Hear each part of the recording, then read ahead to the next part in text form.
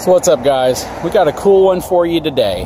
I am here outside of this XLR Boost. We're at Colonia del Rey RV here in Corpus Christi, and I want to show you something cool about this specific RV. So the XLR Boost is kind of considered the budget version in the toy hauler space. However, you still get a lot of really cool amenities if you're looking for a good-sized toy hauler. In the case of this specific unit, you're still going to have 3 axles. Castle Rock tires, but they are 16-inch wheels, so you do have quite a bit of flexibility in upgrading. Second entryway to get you into the garage. Typical on toy haulers, you get a big back garage door that drops down. This specific unit does have LED lighting. Nice ladder to get you to the top of it. Now, what's nice about a unit like this is if you need a toy hauler, if you need that space to carry around equipment, toys, ATVs, quads, things like that, typically you're going to be looking at units in this size that'll be running, nearly $100,000, anywhere between $85,000 and about $115,000. And the XLR Boost was designed to be a really livable toy hauler in the sense that you can still carry around all the equipment you need, have a very, very nice toy hauler floor plan, but at a price range that most people can afford. Now, this particular unit does not have auto level on it. Has a standard Lippert pin box up front. The pass-through storage on it is going to be a little bit smaller than most. So this thing is about 2 feet wide, maybe 1.5 feet tall. Now, this rides on a 12-inch I-beam frame. So that is a pretty nice feature to have on this specific unit. You're going to get a 12-inch I-beam frame. It is not a drop frame. Basically, a drop frame would be where the frame has a second frame welded to the bottom right here, and it gives you a lot more under storage, and your pass-through area is much bigger. But this has a straight frame design. On many toy haulers, you don't see drop frames. There are several of them that have them, but the reason why you don't see a lot of them on toy haulers is the logic behind having a straight frame toy hauler is that it is technically a more rigid frame design. You don't have the likelihood or the potential of the torque that's applied to the front drop frame section really causing some type of catastrophic frame damage. Now, this does have the Morryde solid step, however, they are a little narrower than most. So the ones that I have on my coach are about 30 inches wide. These look like they're about 24 inches wide. The entry on this particular unit is a little narrower also. And this is the 37 TSX13. You can see that it is a very common toy hauler floor plan. It's got a nice kitchen area here. One of the nice things about this kitchen is just the sheer amount of counter space you have. Typically, you might have a small island, but here you have a lot of counter space here. You have counter space in the back here. These are solid surface laminated countertops. Gas electric refrigerator, 3-burner stove. It has a 3-person theater-style sofa here with electric controls. So you have your massage, heat, light, and your cup holders. Has what appears to be about a 38 to 40 inch TV in the living room area right across from the sofa, and it has a loft. Lofts are pretty common on toy haulers, but they do add a tremendous amount of space, especially if you bring kids or you have extra people that need to go with you and they need a place. The problem that I've always seen with these lofts are that they're placed above the garage area, and because of that, the climb to get to the loft area is pretty high. Now, I am 5'10", and up here is probably close to 7 feet. So you have a significant climb to get up to that upper area. I definitely wouldn't recommend that for kids that are, under 5 or 6 years old. Here's the garage. You're going to have a half bathroom in this unit. So basically, these fold down into 2 benches, and then you can put a table in the center of them. And then above them, you can see that you have this platform which lowers down into another bed. One of the nice things about toy haulers is that they give you a lot of room to sleep a lot of extra people. The question you have to ask yourself is, are you comfortable with sleeping them in the garage area? If you keep a lot of toys back here, if you keep gas-powered equipment back here, it can kind of get a little smelly back here at times. So you do want to consider that. What is nice, though, are these nice ramps. So you can drop the ramp, and it gives you a nice balcony area or patio area on the back of your toy hauler for entertaining, letting air in, and really just giving you kind of that open air environment. You also have to be cautious, though, that a lot of RV parks that you go to, that might not be the ideal setup. So toy haulers for most people are going to be used for that, hauling around a quad or a golf cart or something that you might need when you're out and about, or you're at the type of resort parks that give you the ability to use golf carts. This is essentially going to be your dinette area as well. Once you've lowered these benches and deployed them, you have a table again that can go in between, and you can use it as a dinette. This area up here is designed for TV, so you can mount a TV. You got your cable and power jacks as well as speakers up here. It says TV backer right there. Here's that second entrance exit, so you can go straight into the garage or out of the garage from the back. Now, when I say budget-friendly toy hauler, to have a toy hauler that's roughly 41 feet long, $46,592. And that includes delivery, that includes freight, but the MSRP on this specific unit is $64,104. So you can get into a pretty well-equipped large toy hauler for about $46,000, $47,000, which is a pretty good price. Going up the stairs into the bedroom. Now this is kind of cool. This is a king-size bed.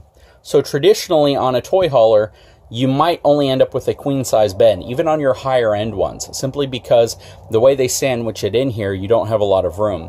But to have a full king-size bed in the front of this toy hauler is really nice. It gives you a lot of extra room that can really come in handy. A lot of wardrobe space. This wardrobe is on a slide.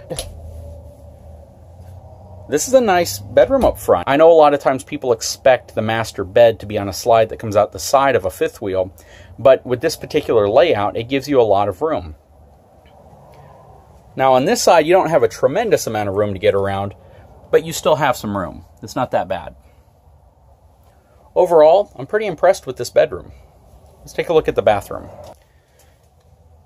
Again, guys, I'm very impressed with the bathroom in this specific unit. This is the master bathroom. It's got a lot of room in it. It is a really, really good sized bathroom. Let me get inside the shower so I can kind of show you what I'm talking about. So typically on toy haulers, you're not going to have a tremendous amount of bathroom space. They really try to make the floor plan more conducive to giving you a lot of garage space and a fair-sized living room. But in this particular coach, you probably have a solid 4.5 feet of space right here. And in front of the toilet, you probably have a solid, 4.5 feet of space right there as well. This is a very, very spacious bathroom for a toy hauler. I'm very impressed with this layout. The shower is more than adequate for most. I would say that the ceiling height in here is about 6'4".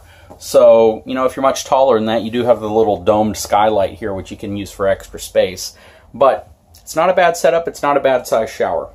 You got two vanities here. You got this vanity, and then you got another one right here, and they both have storage inside of them. And then you have another exit, so you have two doors in this specific bathroom.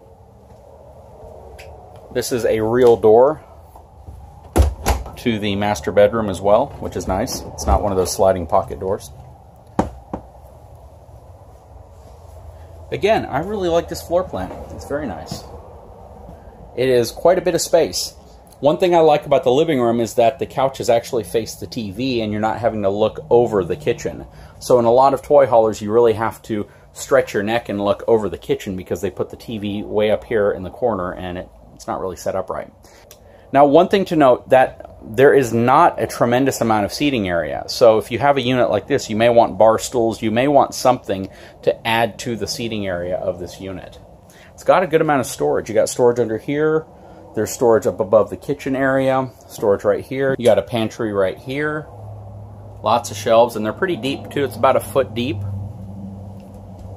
Then you got more storage under here, including drawers, cabinets, more drawers on the other side.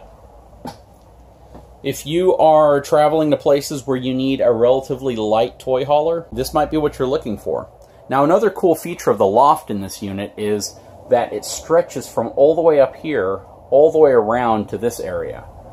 See if I can get a good shot of that. That is a huge loft, but at the same time, it's also great storage. So even if you don't have kids or you don't have people who are going to be traveling with you who might use that, it's nice to know that you can use that for additional storage. It's much bigger than most pass-through storages up front on fifth wheels. So it gives you a lot of room to store stuff in a climate-controlled environment. So this unit has a dry weight of 12,662 pounds with a cargo capacity of almost 5,000 pounds, 4,986 pounds. So you can haul a tremendous amount of cargo in this unit. That's really nice, especially at the price point you're going to pay. Here's another shot of that frame. Again, it is a straight frame, runs all the way down, 12-inch I-beam. It's got a propane connection here on the side as well, so you can connect a stove or a grill that you might have outside. Now here's something I know is going to blow you guys away, because at this price point you're just not expecting it. For roughly $47,000 to get a toy hauler this big with a Cummins own-in 5,500 watt generator is pretty amazing. Typically a generator like this is going to run you about $3,000 to $4,000. And to have this included in a floor plan like this is pretty dang nice. So yes, this comes equipped with a Cummins own-in generator. Gross vehicle weight rating, 17,686 pounds. So when this thing's loaded up, it's not light, but it is definitely lighter than most toy haulers. Not half-ton towable though. On this particular unit, it has three 6,000-pound axles. Again, 235 80R16 E-rated tires. The tires would definitely be something I would recommend upgrading. Keep in mind, guys, these tires are E-rated tires. They're not your traditional D-rated tires that you might expect on a unit at this price point. Exterior shower, cable satellite TV hookup, all your connections on the side. Your power outlet 50 amp connection back here. Fuel tank. So you have the ability to actually bring your own gasoline with you. This is going to be for folks who have, again, toys in the back. Your fuel pump station. And behind this locked door is actually your fuel nozzle. So you can fill up an ATV, you can fill up whatever you need to fill up using this nozzle. Guys, this is a really, really good value for a toy hauler, and typically, again, people don't expect to be in the 40s when they're buying a toy hauler, especially a tri-axle toy hauler. They're generally expecting to be somewhere in the mid-70s or up, and you know, to be able to get all these amenities in a toy hauler at this price range is pretty impressive. Again, guys, this is a pretty impressive unit, so don't let the price dictate how large you think this unit is. Has nice LED lighting on the overhang. It blends in real well to the graphic scheme on the front of it as well. And real quick to go over the price sheet, just so you can kind of see what this thing was opted with. Has a 15K main AC unit, 13.5 secondary unit. Has the $5,000 upgrade to the own-in generator. I know that $5,000 is going to seem really high, which it is, but considering about 30-40% comes off of the price of the RV when it sells, it brings that price down significantly. Electric stabilizer jacks in the back. It's got a package on it for $3,625. Again, guys, I want to thank Colonia Del Rey for letting me come out here and film this particular toy hauler. When I saw it on the lot, I was really impressed with it, and I had to get out here and take some video footage of it and kind of talk to you about my feelings on a unit like this. I'm really impressed with the price. $46,592 for a unit this size with this many amenities, especially equipped with the Cummins own-in generator up front. That is a really good value for something like this, especially sitting on a 12-inch I-beam. A lot of these things at that price range are going to be on 10-inch I-beams, and you know, just to have that extra support of a 12-inch I-beam is really nice. Guys, if you haven't had a chance, please take a moment, subscribe to my channel, give me a thumbs up, and I will talk to you again soon.